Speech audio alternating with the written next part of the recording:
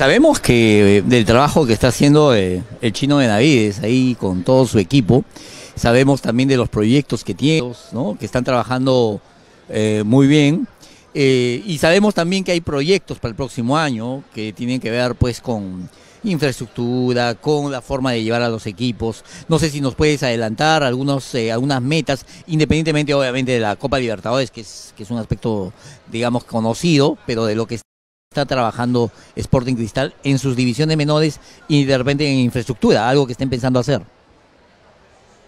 Ojalá te pudiera decir que estamos camino a hacer un estadio, eso no está así, esa es la respuesta que está buscando. El club sigue progresando, sigue fortaleciendo sus capacidades, digamos, de su capacidad de infraestructura, pero yo creo que el trabajo está más en el talento, ¿no? Has visto que nuestro equipo reserva campeonado 3, 4 fechas antes de terminar, igual la sub-18 y en la mayoría de categorías.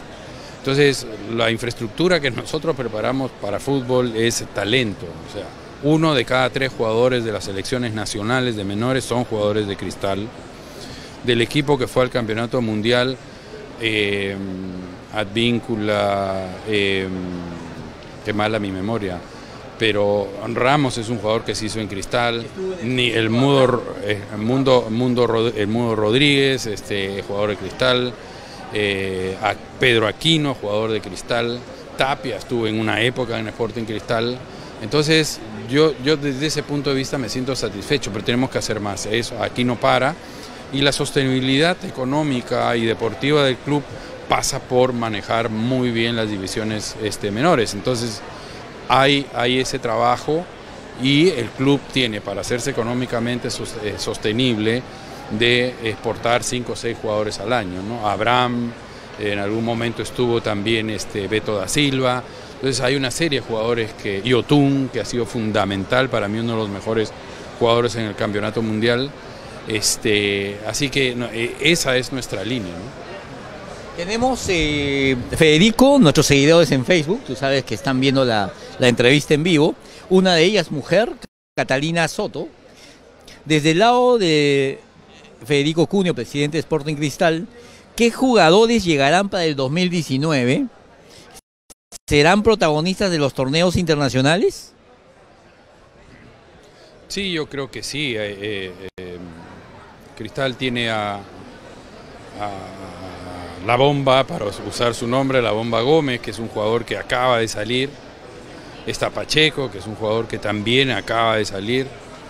Está Tábara, que es un jugador que lo hemos tenido prestado dentro de los 15, 16 jugadores que hemos tenido prestados en el torneo local. Y no quiero ser injusto con los nombres, pero definitivamente, o sea, y creo que ahí tiene un rol importante Salas, porque Mario trabaja muy bien en el tema técnico, pero tal, y sabe llevar bien a los jóvenes y promover su presencia en el primer equipo.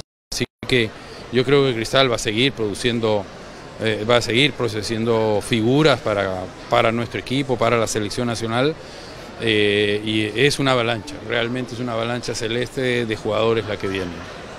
¿Qué de diferente, Federico, y siguiendo en línea con lo que te preguntó Catalina Soto, va a tener Libertadores para Cristal respecto a las anteriores participaciones que, bueno, en general nuestros equipos no han pasado de la primera fase, digamos, ni siquiera peleándola? ¿Qué de diferente? El equipo se ve que está jugando bien, está entre los 3 primeros en este momento. ¿Cómo lo aprecias? Es una pregunta bien difícil, porque la respuesta que te dé me van a decir, ¿y por qué no lo hiciste el año pasado, no? ¿O por qué no lo hicieron el año pasado? Yo veo en este equipo una madurez, un peso, una combinación de experiencia con jugadores jóvenes. Creo que hoy día, con cargo a equivocarme, de los últimos tiempos es el equipo que mejor juega fútbol. Así que esa es una combinación de factores que creo que hay que tener también un poco de suerte, porque te toca un grupo difícil, y por más que hagas bien las cosas, te cuesta muchísimo, que eso es lo que nos ha venido pasando. Entonces yo le sumaría a a este avance una cuota de suerte para ver cómo estamos yendo. Fíjate, en la Copa Sudamericana este año, claro, perdimos 4-2, me parece, de visita, y ganamos 2-0 acá, pero no alcanzó, o 2-1 acá y no alcanzó, o sea, fue parejo, fueron los goles que nos sacaron de carrera, pero no excusas. Yo creo que este año es el año en que debemos dar nuevamente una satisfacción a nuestros hinchas y estar arriba en la... ¿no?